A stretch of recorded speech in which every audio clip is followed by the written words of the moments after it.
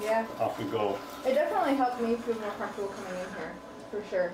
Oh, that's really good to hear. And just like hearing you, how you talk to your clients is very like, because I have anxiety and ADHD, so it's like, I've had really terrible experiences with doctors, just being super disrespectful. I still can't get over that people do that and are in healthcare. Yeah, yeah. Like I wish when I was younger that I got my.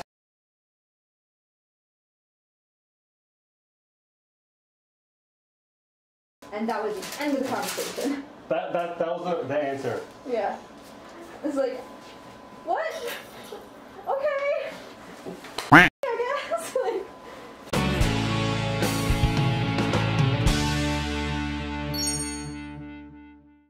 I'll try not to swear too much. That's okay. Sorry. But yeah, I think it's a big issue, especially nowadays. I have a big thing with healthcare, especially private care, because there's too much focus.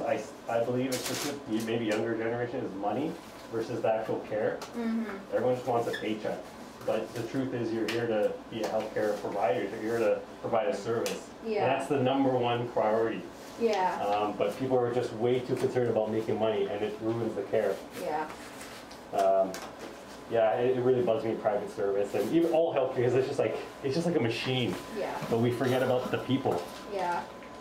So that's how I really love and run my business. The only thing that matters to me is, you know, you get the care you're coming in for. Yeah. So you were really nervous about the needle. Yeah. And how was it? Tell the whole YouTube world. It's not that bad. It's not the worst. It's not the best, but it's not the worst. It feels like a piercing. Like if anyone's ever gotten a piercing done, that's exactly what it feels like. And it's over and done with in a second. It is. So it's really not that bad. So this is that tourniquet. Yeah. So there's very little to no blood. Okay. So how old would you say when you started really picking at the nails? Probably around 15, 16. And was it just because you were getting pain? Pain, yeah. Yeah, because at that time I was working in landscaping and I was wearing steel-toe boots. And so my toes were just in a state. Anything sharp here? Nope. So we're doing our last little check. Anything sharp here? Nope. Anything here? Nope. Here? Nope. Awesome. So like I said, I was actually worried. Way in there. Yeah, I was all the way in there. So I was actually worried. Let me focus a little bit more.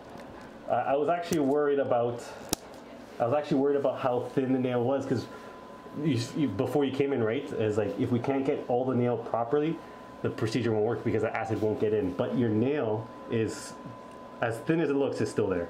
Yeah. Yeah, there's a lot still here. Yeah. Sorry, so I know it's freaky. Yeah. You okay? Yeah, I'm just gonna look away because it's just, I'm expecting that to hurt so bad, and it's not. So it's like, oh my gosh, But it is pretty amazing to see this thin layer of nail that you've left behind, and how close you are to you just removing your own nail. Yeah, I have. Like, it's bloody, or never to that point. No, a bit blood. But at the time that it came off, it was so thin because of the wear and tear from boots that it came off like what you're doing right now. It just, yeah, like that. Yeah, you can see the corner, very thin. That I didn't get though, those big corner parts there. I've never been able to get those out. Well, it's because you left all the fun for me. Yeah. So there is how paper thin that nail was. Yeah. But still there. Awful.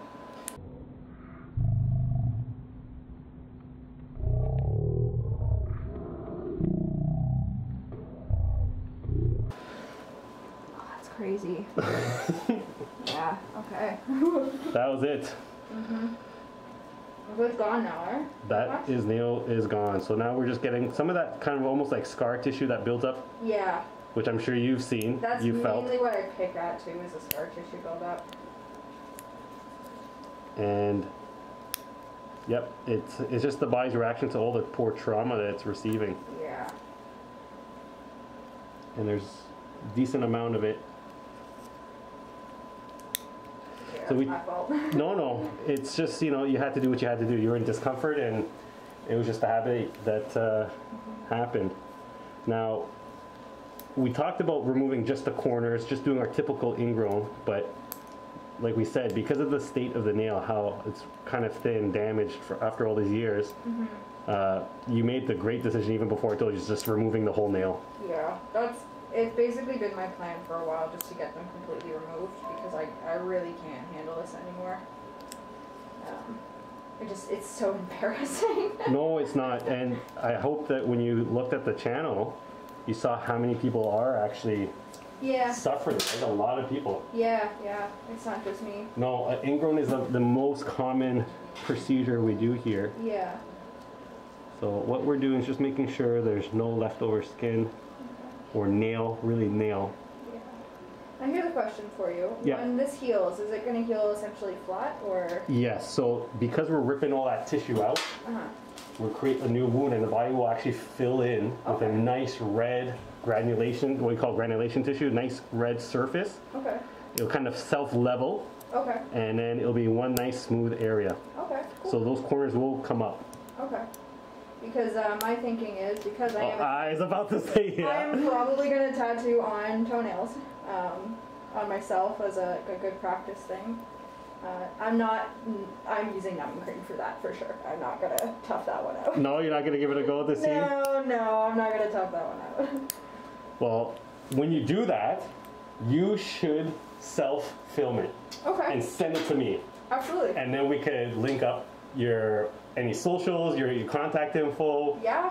And it'd be awesome, because I was thinking, man, if I had someone to actually send all my patients who wanted to get a tattoo on their toenail, I would be 100% down for that. And oh my gosh. Practice on myself, and so long as we got to do that. That's the first patient you know is that I'm still new to it, then yeah.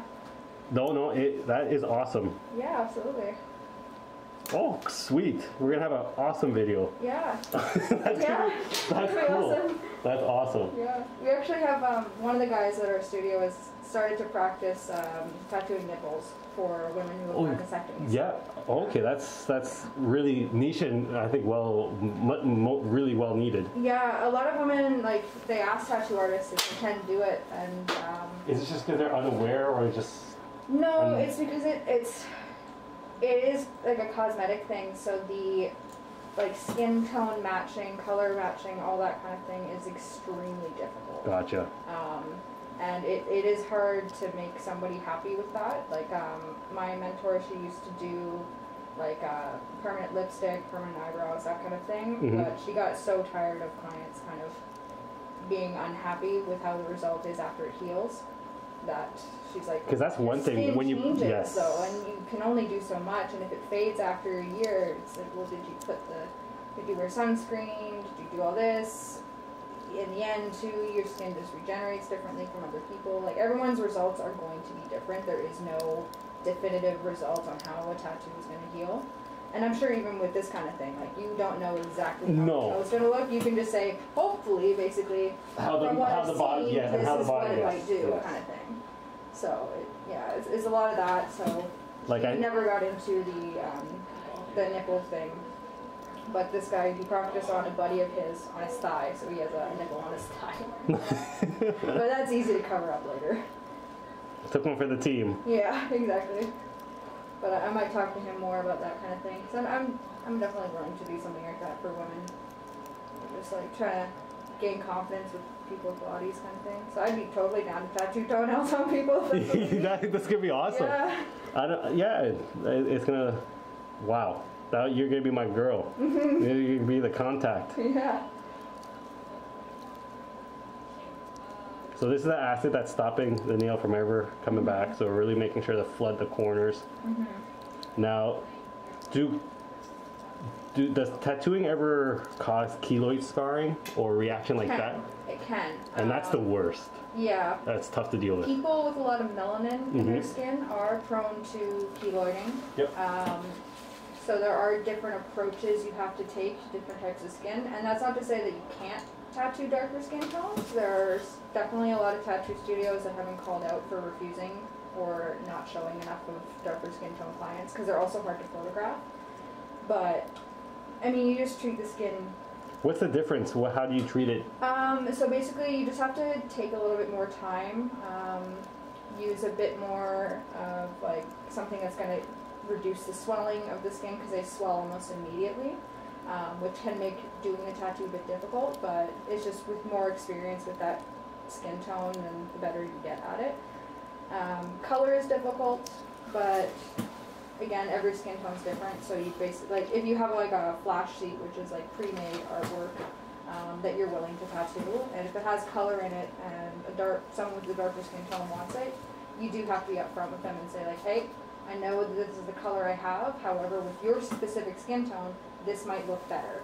Because there's like, if like the yellow on my tattoos, it stands out because I am so pale, but yellow on a darker client really doesn't show up. Like, and I mean there's different shades of dark, so it's...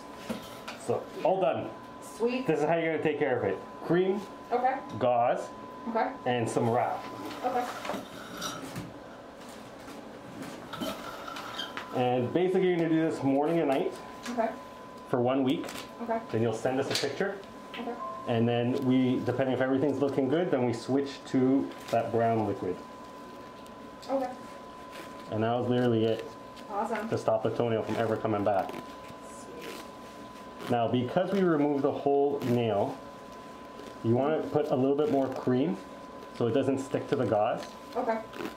I usually tell people, if it's not bleeding tomorrow, then just stick with cream and a Band-Aid.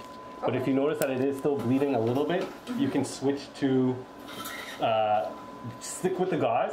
But if it's not bleeding, it's relatively just red, cream and a Band-Aid so nothing gets stuck. But just make sure if you are using gauze, you put enough cream. Okay. Okay, let's get that other toe. Is it called a gun? I don't know, I call it a gun. We call them machines now. Okay. That is a bit too violent and...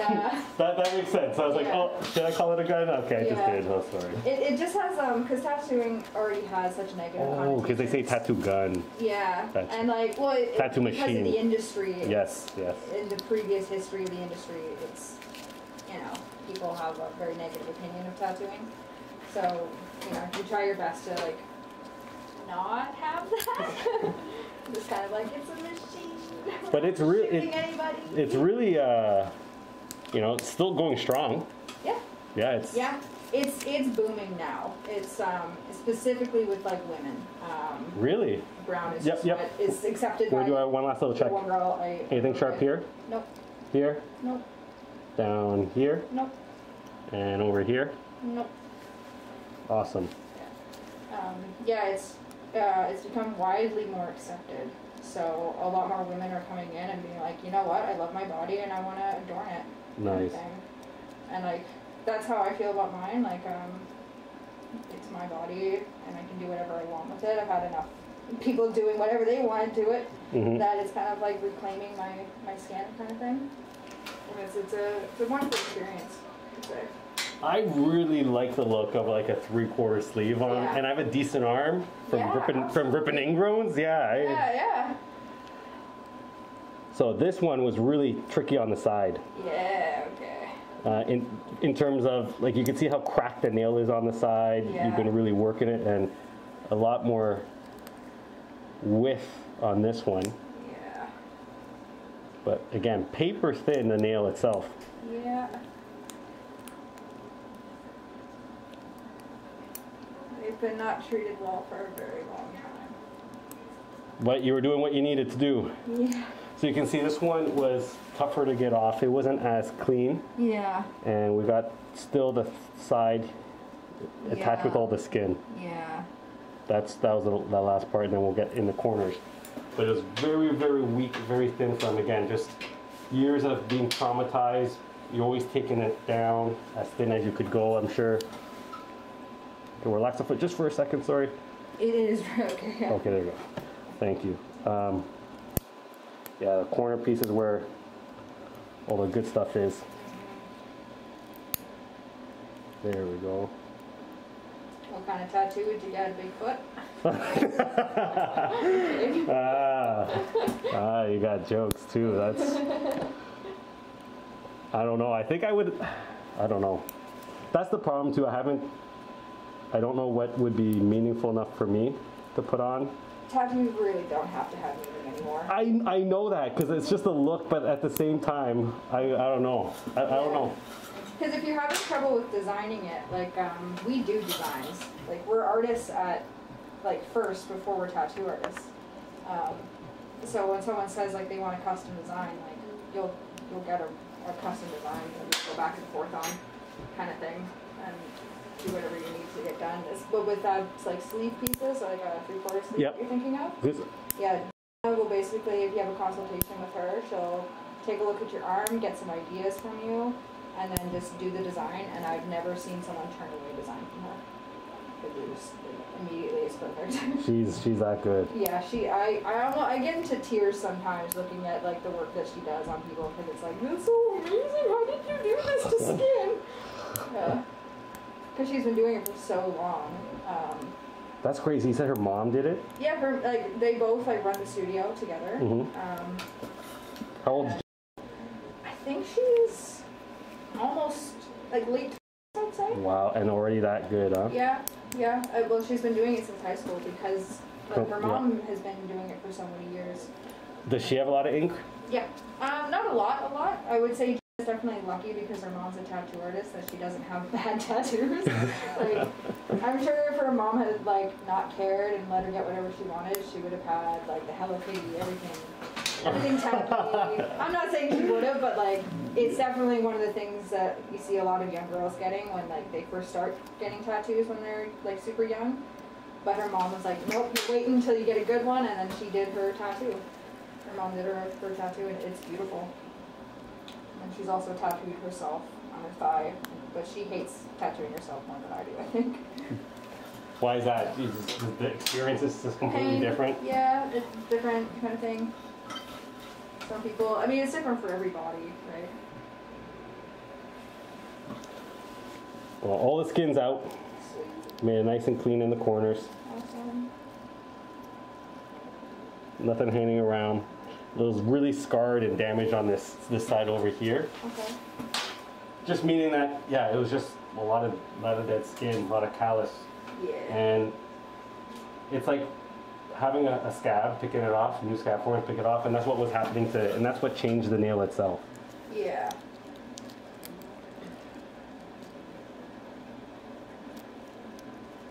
But I think I would have to do something TOEBRO related. Yeah. It would definitely be a super fun tattoo to design.